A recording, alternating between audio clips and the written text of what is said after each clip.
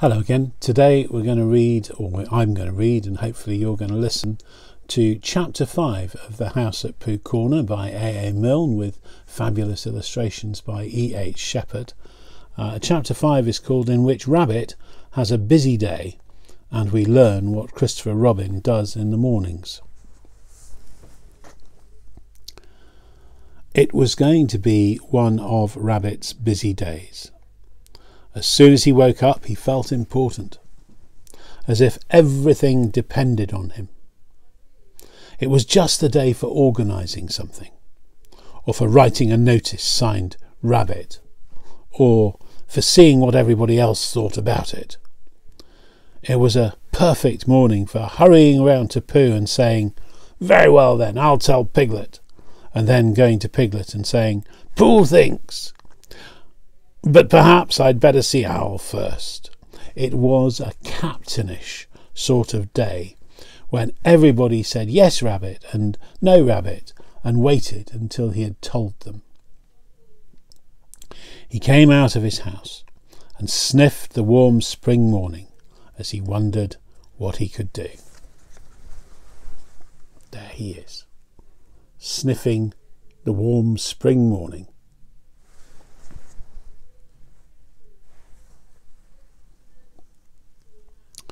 Kanga's house was nearest, and at Kanga's house was Roo, who said yes Rabbit and no Rabbit almost better than anybody else in the forest. But there was another animal there nowadays, the strange and bouncy Tigger, and he was the sort of Tigger who was always in front when you were showing him the way anywhere, and was generally out of sight when at last you came to the place and said proudly, "Here we are." "No, not Kanga's," said Rabbit thoughtfully to himself as he curled his whiskers in the sun, and to make quite sure that he wasn't going there, he turned to the left and trotted off in the other direction, which was the way to Christopher Robin's house. "After all," said Rabbit to himself, "Christopher Robin depends on me.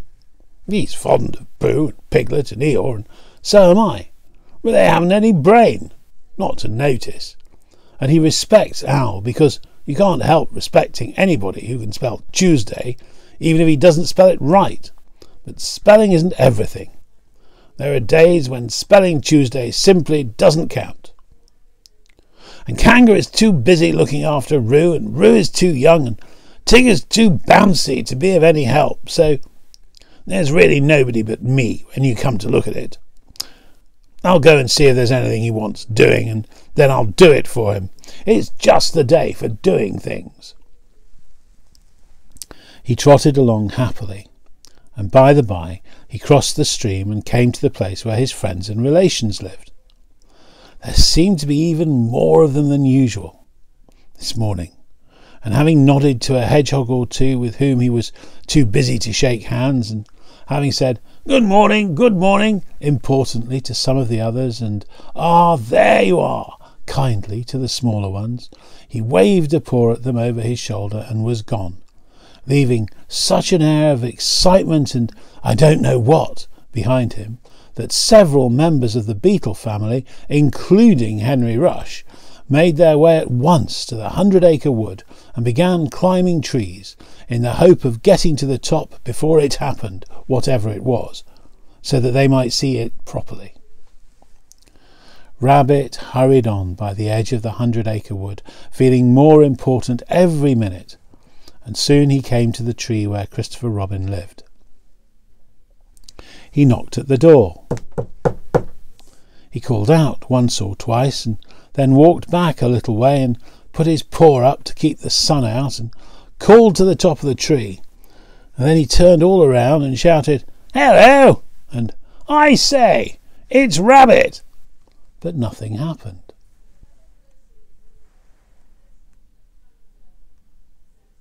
Then he stopped and listened, and everything stopped and listened with him.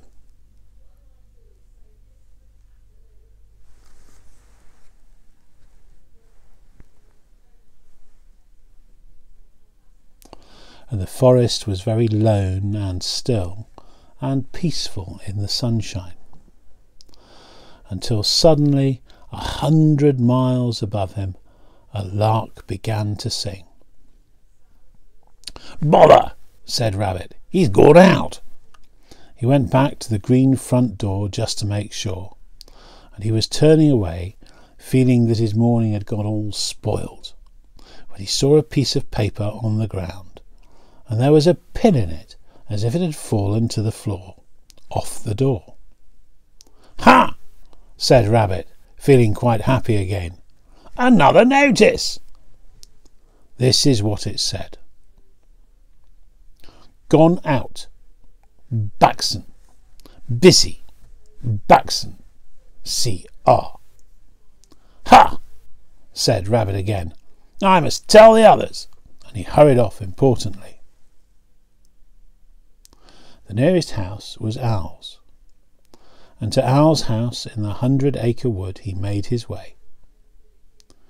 He came to Owl's door, and he knocked and he rang and he rang and he knocked, and at last Owl's head came out and said, "Go away, I'm thinking. Oh, it's you," which was how he always began. "Owl," said Rabbit shortly, "you and I have brains. The others have fluff.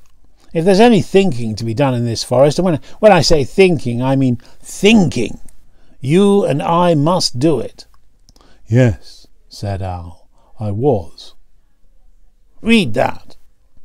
Owl took Christopher Robin's notice from Rabbit and looked at it nervously. He could spell his own name, Wall, and he could spell Tuesday, so that you knew it wasn't Wednesday. And he could read quite comfortably when you weren't looking over his shoulder and saying, "Well," all the time. And he could, "Well," said Rabbit. "Yes," said Owl, looking wise and thoughtful. "I see what you mean, undoubtedly." "Well?" "Exactly," said Owl. "Precisely." And he added, after a little thought, "If you had not come to me, I should have come to you." There are Owl and Rabbit at Owl's house.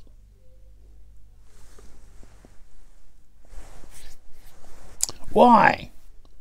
asked Rabbit. "For that very reason," said Owl, hoping that something helpful would happen soon. "Yesterday morning," said Rabbit solemnly, "I went to see Christopher Robin. He was out. Pinned on his door was a notice." "The same notice?" "A different one, but the meaning was the same. It's very odd." "Amazing," said Owl, looking at the notice again and getting, just for a moment, a curious sort of feeling that something had happened to Christopher Robin's back. "What did you do?" "Nothing." "The best thing," said Owl wisely. "Well?" said Rabbit again, as Owl knew he was going to. "Exactly," said Owl. For a little while he couldn't think of anything more, and then all of a sudden he had an idea. "Tell me, Rabbit," he said, "the exact words of the first notice. This is very important. Everything depends on this. The exact words of the first notice." "It was the same as that one, really." Owl looked at him and wondered whether to push him off the tree.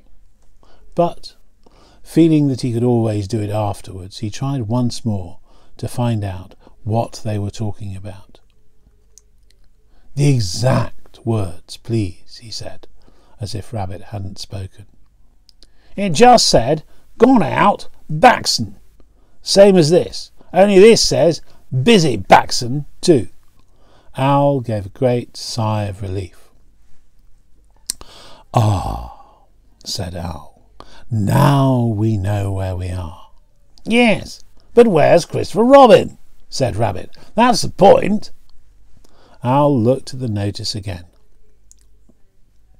To one of his education, the reading of it was easy.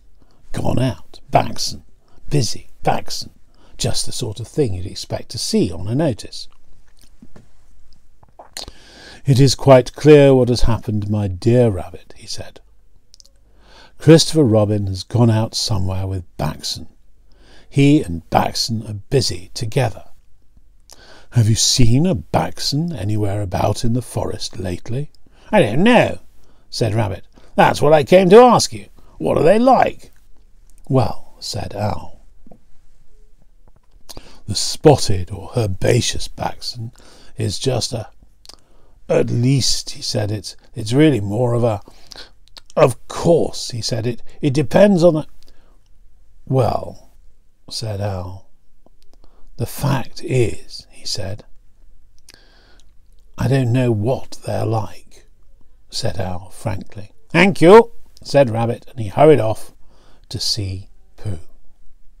And that's the end of part 1.